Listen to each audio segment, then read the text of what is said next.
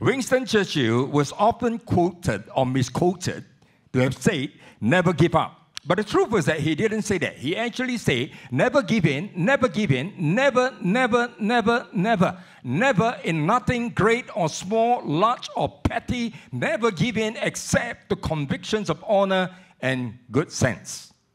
Now, following our graduation, we went on a 12-day crazy drive, and I was the driver from L.A. to, my son called it, Las Vegas.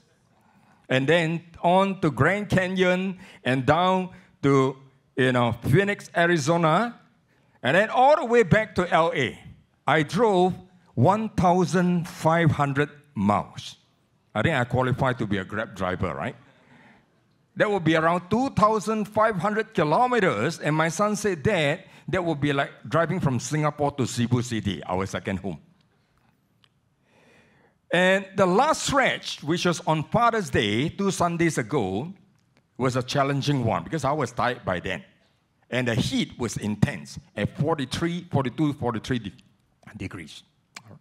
And the final stretch, as we were making our way back to L.A., would be like 400 miles. Can you imagine? At my age, driving 400 miles at the end of a long, long trip. My wife turned to me, I guess she was being encouraging, and she said that you are a man of perseverance. I don't think she meant that I had to persevere over our last 33 over years of marriage. She has been a wonderful wife. And I pondered about the word perseverance. And all the more so because the Sunday before that, that was the weekend I went for our graduation. Twice, 2 speakers, different setting. One in my graduation, another one in the church service that we attended, preached from the same Bible text on perseverance, or alluded to it. And that's what I'm going to share with you this morning, Hebrews chapter 12. Therefore, since we are surrounded by such a great cloud of witnesses, let us throw off everything that hinders and the sin that so easily entangles. Let us run with perseverance the race marked out for us. Let us fix our eyes on Jesus, the author and perfecter of our faith, who for the joy set before him endured the cross, scorning its shame, sat down at the right hand of the throne of God. Consider him who endured such opposition from sinful men, so that you will not grow weary and lose heart. Can I ask you to rise with me, grab the hand of somebody beside you as we pray together? Sorry to do that. Can I ask you to do that? And I feel that this morning the Lord has a word for many of us. I sense that many of us feel a weariness in your spirit, if not in your body. And I believe that God this morning, as I was worshiping with you early on, I could see in my eyes of faith rivers of water rushing into this body of believers. And God wants your spirit to be lifted up this morning. Father, I pray that as your word go forth, I pray, oh God, for the quickening of the spirit. Lord, you know your people. They are your sheep. And this morning we come, oh Lord, as we sang a while ago, thirsting for the touch of the Holy Spirit. And I pray, oh God, that you anoint your unworthy servant once more to declare your truth, and may your truth go forth and set us free to become the people you have called us to be.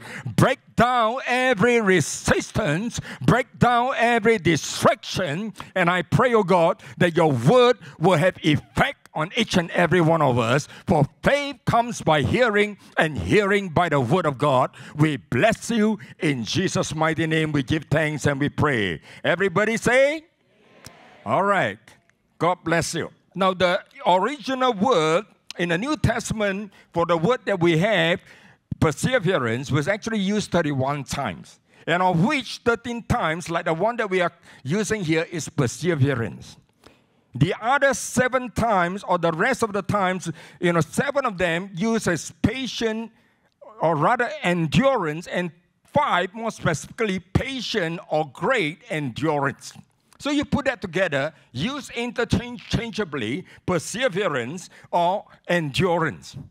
And the Word of God, I believe, through this passage of Scripture, first and foremost, is telling us the exhortation to perseverance.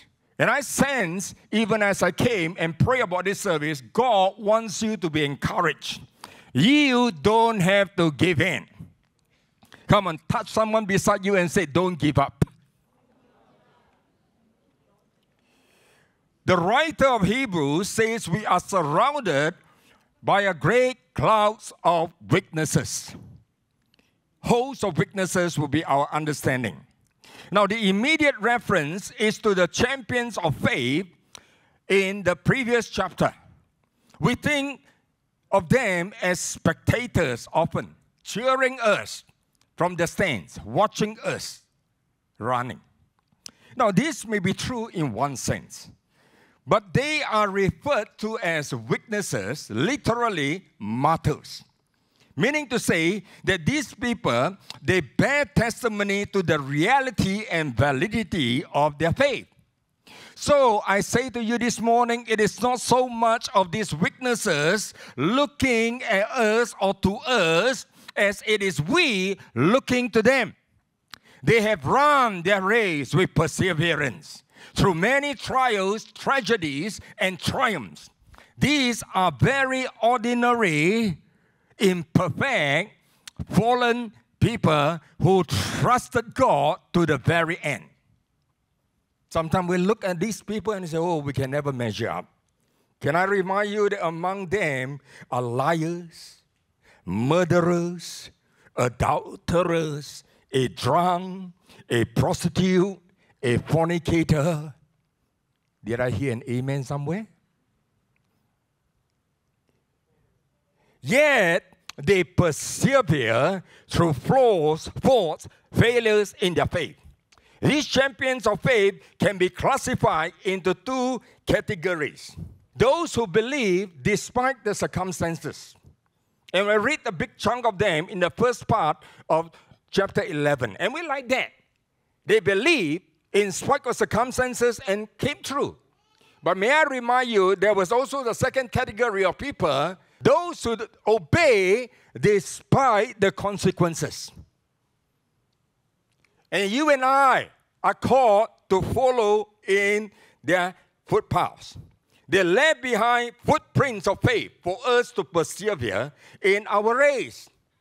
And this, if you recall, was the inspiration behind Steve Green. Those in my generation will remember the song. Remember the song, "May all who come behind us find us faithful." Thank God for these biblical witnesses and other real-life heroes of faith who encourage us. Now, what is encouragement? What is exhortation? And there are two things we are encouraged to throw off, to run the race for which we are centered. Everything that hinders, anything that distracts and disrupts, unnecessary weights. Now, Paris Olympics around the corner.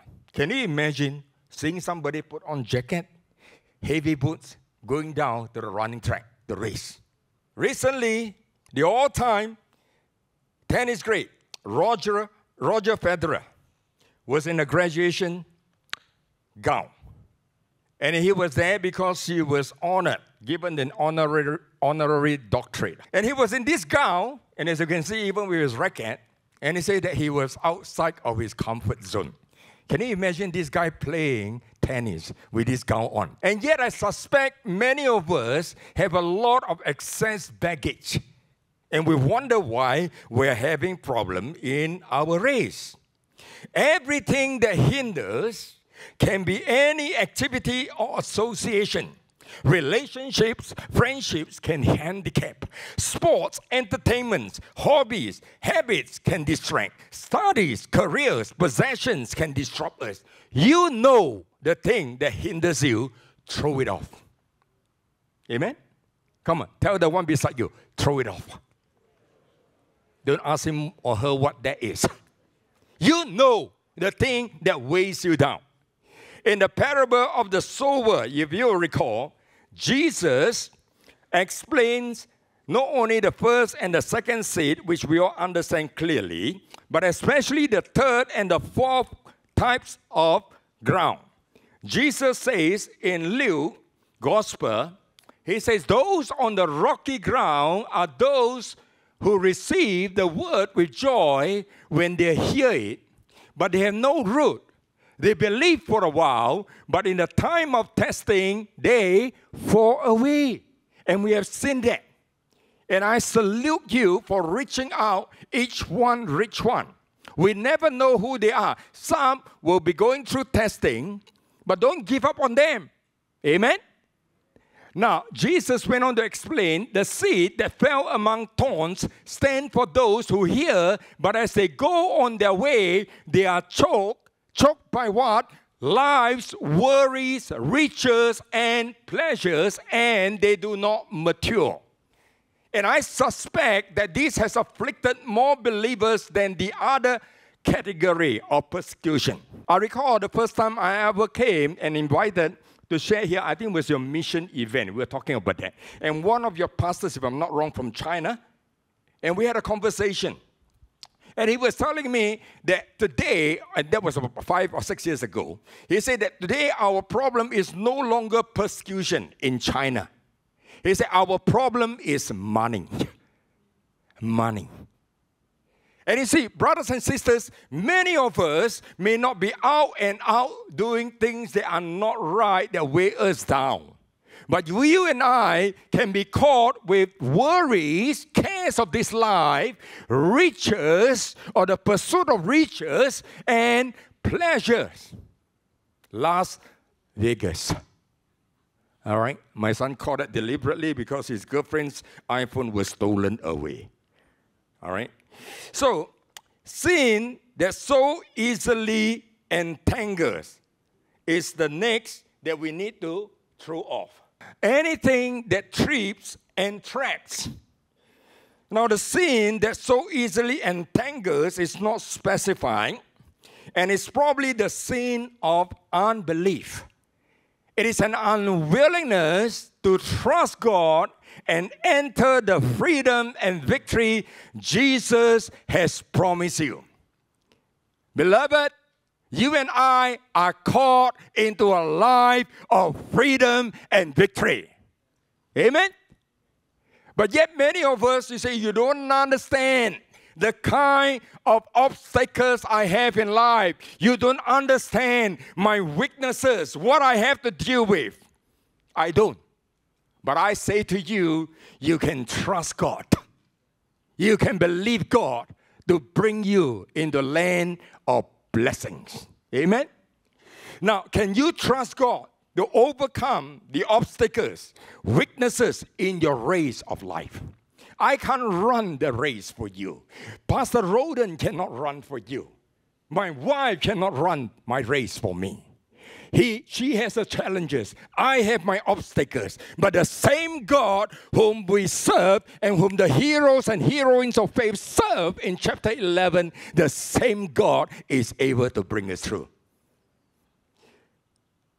I like what the father of the boy with seizures said to Jesus. Remember, Jesus was up in Mount Transfiguration? And he came down, the disciples were all, frustrated because they could not do a deliverance. And Jesus asked the man essentially what was the problem. Long story short, he was saying to Jesus, if you can do anything, heal my son. And Jesus said, can I do it? Or something to the effect. And the man basically said to Jesus, I believe, but help my unbelief. And I find that so helpful. I don't know about you. Through these 40-some years of running this Christian faith race, oftentimes I have to say to the Lord, I believe, but please help my unbelief. And this morning, Jesus is here. Amen? He's here to help our unbelief. Can I ask you this morning, as gently as I can, what is hidden in your closet? Never mind about your neighbor's closet. What is in yours? What is lurking in your heart. They say there are three selves or three me's. There is a public self that people know, my persona. People understand, people see, and people even applaud or sometimes criticize. There is a private self that this lady with me for the almost last 40 years since our courtship, she knows things that you do not know. All right? It's okay. She is welcome to join me. There is a private self that only your closest know you. But may I say to you, there is your secret self that only God knows. And you cannot fool God. When we are flying back, don't know whether is it a blessing or a bane. With internet connection in the cabin, we were connected. And we received, as we were about to land, the shocking news of a mega church pastor having to step down. And mind you, for some sins that were committed 40 over years ago. And it's not for me here to pass a judgment or to make a call. I don't know enough information. But it seems to me that apparently things were not totally clear up for one reason or another. And it had resurfaced or given the room to resurface. And as I was still recovering, because I listened to his podcast quite a bit, as we were still recovering as we got back, the next thing, another, again, high-profile pastor resigned, stepped away, citing past sin, unnamed. So I say to you, throw off the thing that entangles your life. Now this morning, I want to share with you the example of perseverance. Or shall I say, the example of perseverance. You see, we have all those heroes in the preceding chapter. But Jesus here in Hebrews 12, verse 2, is held as a supreme example and ultimate model of perseverance. As we say, we often look at those people in heroes as heroes and heroines of faith in chapter 11, coming from the Old Testament. But the true hero of the Old Testament is God, who used very imperfect and fallen people. Even now, very imperfect and fallen evangelists and pastors. You know, Jesus is the example, the example. Revelation tells us that he is the faithful witness, the firstborn from the dead, the ruler of the kings of the earth. And as we just read in our text, he endured the cross, scorning its shame, sat down at the right hand of the throne of God. He was tempted, Hebrews tells us early on, in every way that we are. Never entertain the thought that you are a special case. Have you come across people who say, oh, Pastor, you don't understand my temptation. Mine's like nobody else's temptation. Wow. Jesus was tempted like we are. All right? Do you have sexual temptation? So did Jesus. I'm not being blasphemous. You have temptation about feeling dejected because of disappointment, betrayed. So did Jesus. He did not sin. Now, can I say to you, Jesus as the author and finisher, or shall I say pioneer and perfecter, he shows us perfectly how to persevere in faith to the very end. Be inspired, be encouraged by the examples in the Old Testament and also by living testimony. And thank God that we are in the body of Christ. When we come together, it's not just feeling good, but it's provoking one another, encouraging each other. Amen?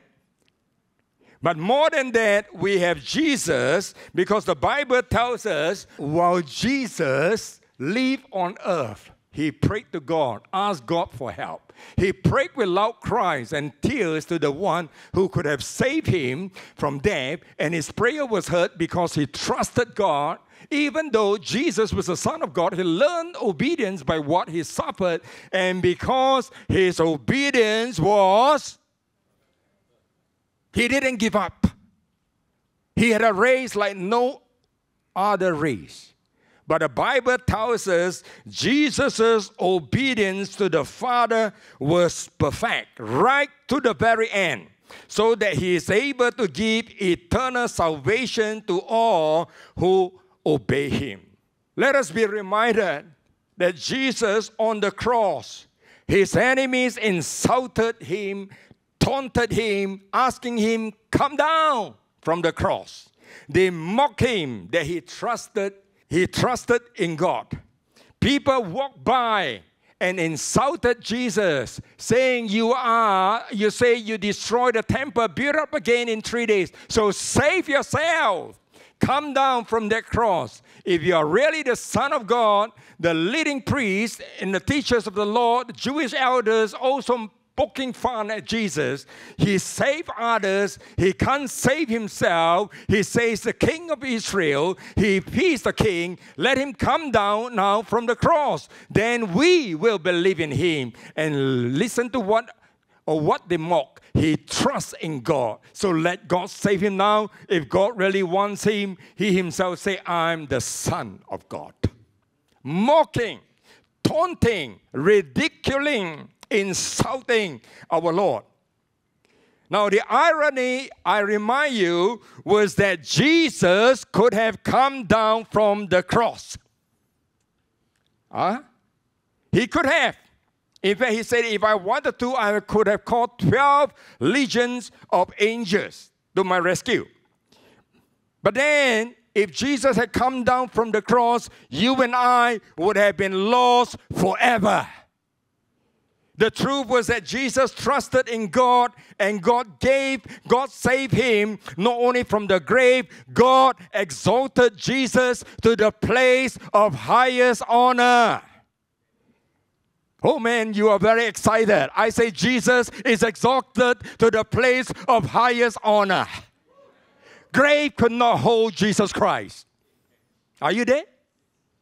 Now, when you think about that, Jesus persevered, the Bible says, because of the joy set before him. Now you say, what joy was that? It was not the joy to return to the glory of the Father. He had perfect joy before his incarnation. And he spoke of the joy and glory of the triune God before his crucifixion. He knew that he would experience the joy of exaltation after his resurrection. So what joy was Jesus talking about that was set before him as he persevered in his faith and endured the cross? Let me remind you, it was the joy of having us and multitudes of believers sharing his glory in the presence of God forever. That was the joy set before Jesus Christ as he endured the cross. He persevered to the very end. Hebrews 2:10 and to 13 says that in bringing many sons and daughters to glory, it was fitting that God, for whom and through whom everything exists, should make the pioneer, the word again, the author of their salvation, perfect through what he suffered. Both the one who makes people holy and those who are made holy of the same family. Jesus is not ashamed to call you and I brothers and sisters. He says, I will declare your name to my brothers and sisters in the assembly. I will sing your praises. And again, I will put my trust in him. And again, he says, here am I and the children God has given me. Jesus died on the cross so that you and I can be in the presence of his Father forever. That was his joy. God has given us many models or mentors in life to follow, and thank God for them. They are placed in the different stages of our life journey, or shall I say seasons of life, to grow and mature in our faith. But they are not perfect. They are not sinless. People fail and falter. Parents can fail. Spouse or spouses can fail. And children can fail. Teachers and bosses can fail. Friends and colleagues can fail. Pastors and leaders can fail. Even your pets, your doggies can fail. I'm amazed at the number of people now pushing trolleys, not babies, but puppies. If you are pinning your hope on them bringing you joy, let me tell you, the dog life is not very long. I kept 2 dogs, big dogs, German Shepherds. We cried when they died, or one of them died. But Jesus never fails. Oh man, you didn't hear that. I say our Lord never fails. Men can fail, women can fail, organization can fail, your government can fail. I pray not, but Jesus never fails. There's a dangerous thing, election coming out. All right. So I say to you, follow your mentors, coaches, and leaders, but focus on Jesus. Keep your eyes on Him as your finish line and life goal. 40-some years ago, I learned driving. Thank God the instructor taught me well. If not, I would not have survived the 1,500-mile drive. And he was a Chinese-speaking instructor. You know what he used to tell me? 你驾车啊，看远远.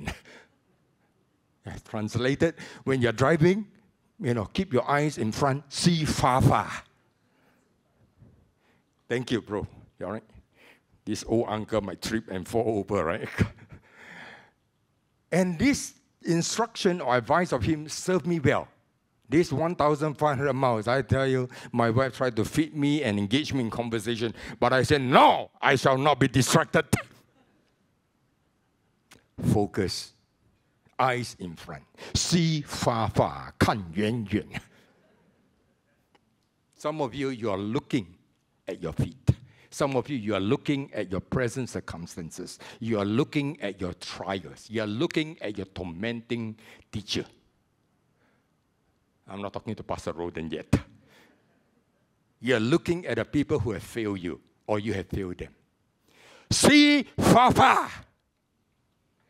Look to Jesus. Yes, follow your friends, follow your pastors, follow your leaders, follow whoever God placed over you. Follow your wife even. Because wife has the best instructions for husband. Like she's going to smile at me very soon to tell me I'm going too long. But look to Jesus. Including those of you online, forgot about you. Look to Jesus. Amen? Hey, we can talk and sing and preach about perseverance, as I'm attempting to do this morning. But you know what? We experience perseverance by persevering. You experience perseverance by not giving up or giving in. There's no other way. You go on the grind, walk through the valley, climb the mountain, crawl through the tunnel, weather the storm, walk through the fire if you must. We are to consider Jesus, who endured such opposition from sinful men. Meaning, we are to persevere in dealing with fallen people who challenge and conflict with us. And can I say to you, some of the hardest people are those closest to us physically and emotionally. Now, don't look at your neighbor. Isn't that so true? Jesus said that in this world, we will have celebration. Yes. But more specifically, what did he say? We will have. We all know that Jesus says, and this gospel, and I like this as a missionary. Jesus says, and this gospel of the kingdom will be proclaimed throughout the whole world as a testimony to all nations. And then the end will come. As a missionary, this is one of my favorite verses. We want to see the gospel broadcast to the ends of the world, right? Hello? This church is a missions-minded church. I just talked to our brother who just came back from Cebu, all right? We want to see the gospel being proclaimed to all people groups. But do you know what Jesus said before this verse? He says, and then many will fall away, betray one another, hate one another. And many false prophets will arise and lead many astray. And because lawlessness, even in sunny Singapore, because lawlessness will be increased, the love of many will grow cold. But the one who, come on, say it, the one who, not halfway, not quarter way, not three-quarter way, all the way. And this is what our Lord left with us.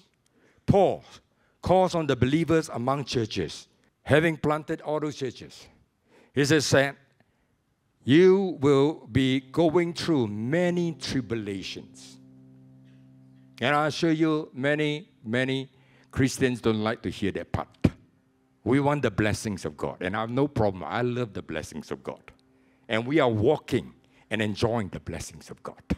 Even this last trip. That was our first family vacation in 5 years.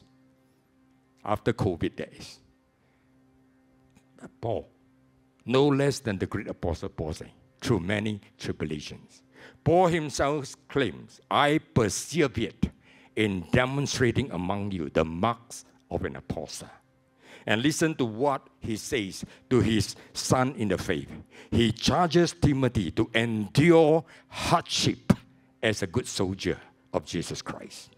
And to keep your heads in all situations, endure hardship, do the work of an evangelist, discharge all the duties of ministry. He is talking to all of us who are involved in ministry, one way or another.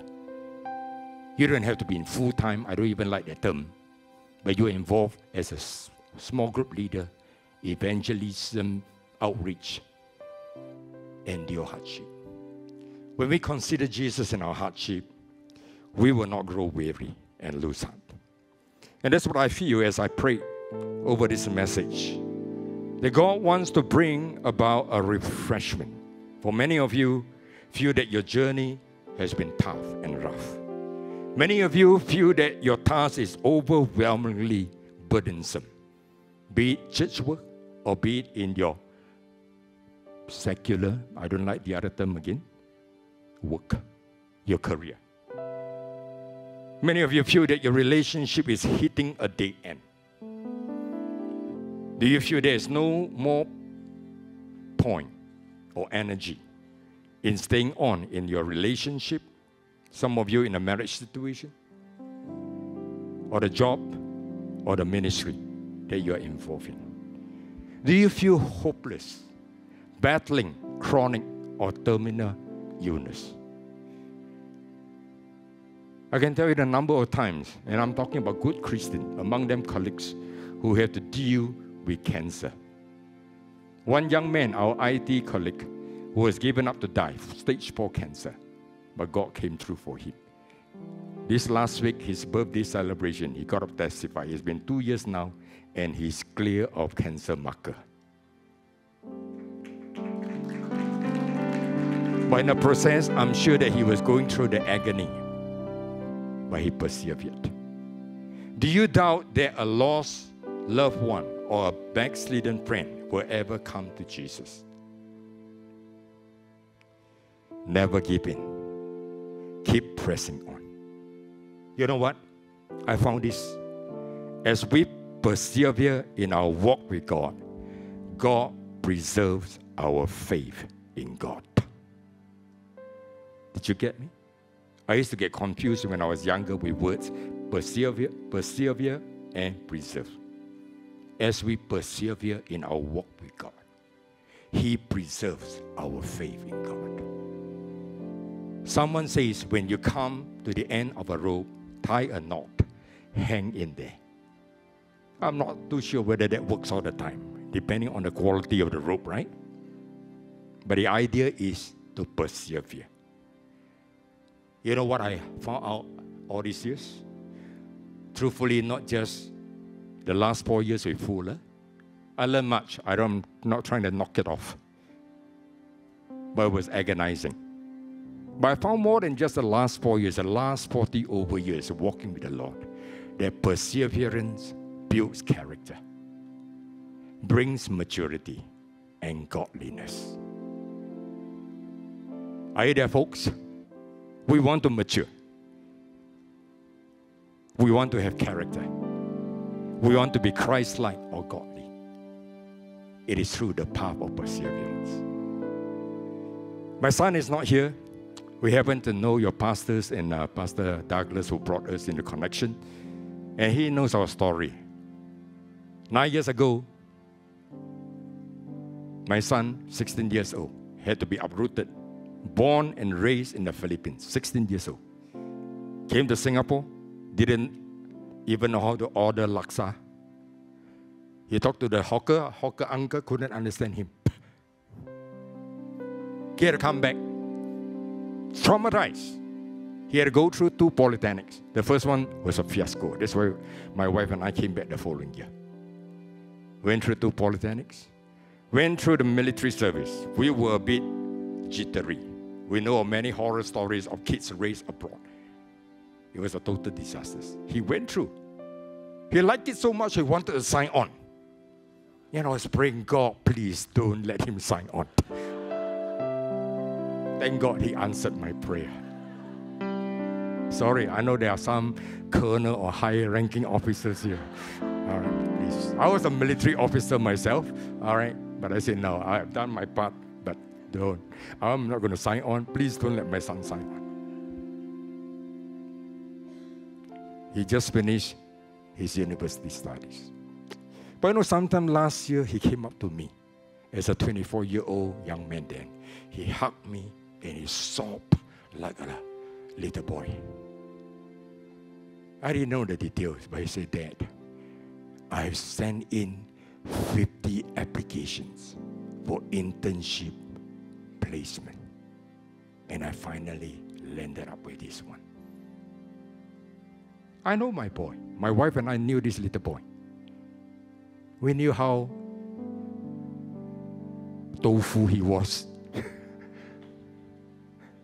But for him to press in and not to give up.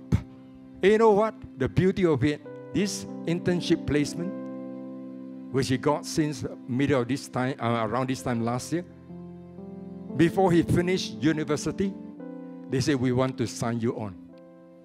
Before he even took his final exam. Here I look at Channel News Asia and our university graduates are waiting 6 months to a year. I feel sorry for them, but I feel very happy for my son. Perseverance. Don't give up. If I can imitate Winston Churchill, I'll never give up. No, that was not what he said. Never give in.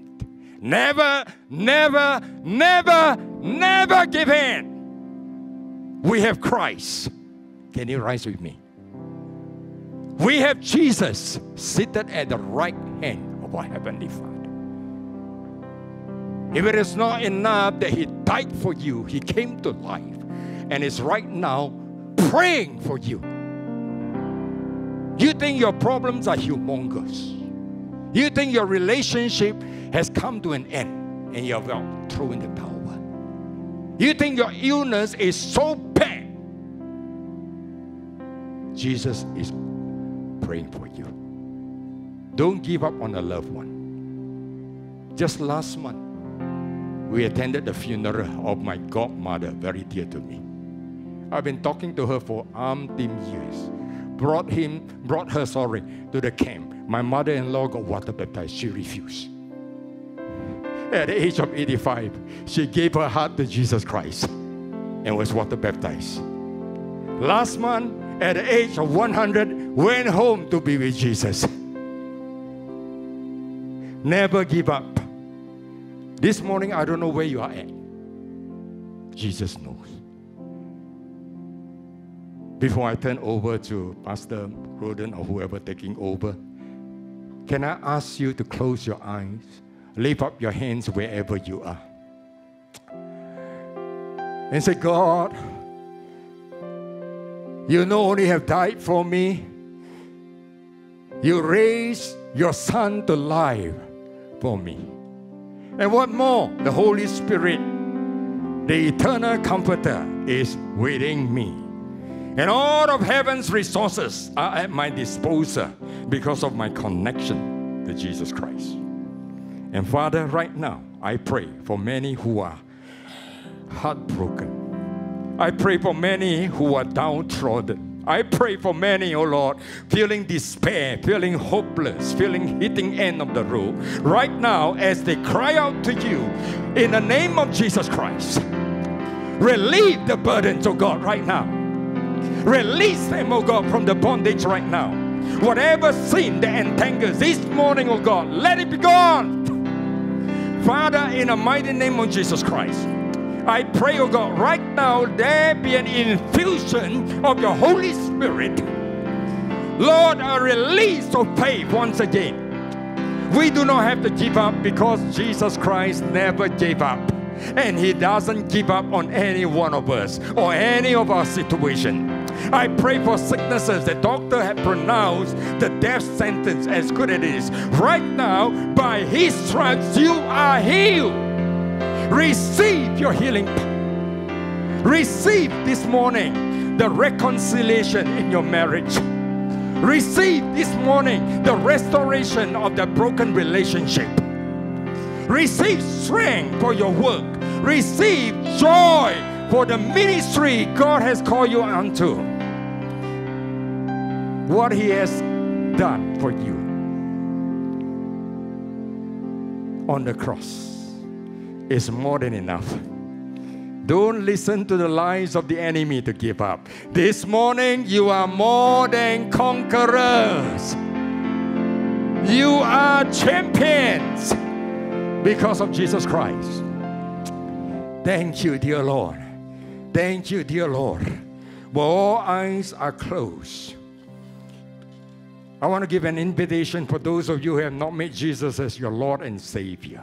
You may have come to church or to other places of meeting or worship, but you know in your heart of heart, you do not have a relationship with God. You may have had it one time, but for some reason things happen, you have left.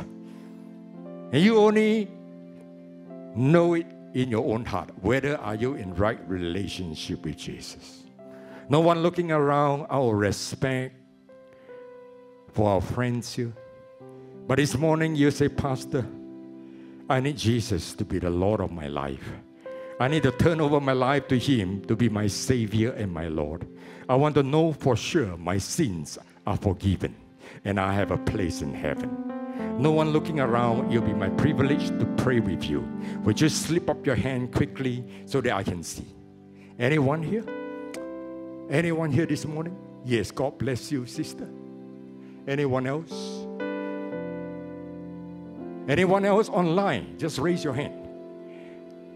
I'm not going to prolong this time, but if you want Jesus to come into your heart, would you be so courageous to raise up your hand and say, I want Jesus to come into my life? Anyone else? Hallelujah. Let us pray together for our dear sisters so boldly, or for any one of you who did not lift your hand but you want to make a decision. Bible says that if we confess with our mouth Jesus is Lord and believe in our heart that God raised Him from the dead, you will be saved. Not may be saved. You will be saved. And even for those of you online, right at home, in the comfort of that room, or wherever you are watching this service, you say, I need Jesus to come into my heart. Join me in this prayer. Mouth the words, but mean it from your heart. Let's pray together with our dear sister here. Say, Dear Jesus, thank you that you died for my sins. I'm not worthy, but you are the worthy one. I open my heart. I receive you into my heart. I surrender my life to you. From this day on, you are my Lord. You are my Savior. And your word says, I'm a child of God. Thank you, Jesus. Thank you, Father. Thank you, Holy Spirit. In the name of Jesus Christ. Amen. Amen. Let us thank God. Praise you, Jesus. Amen.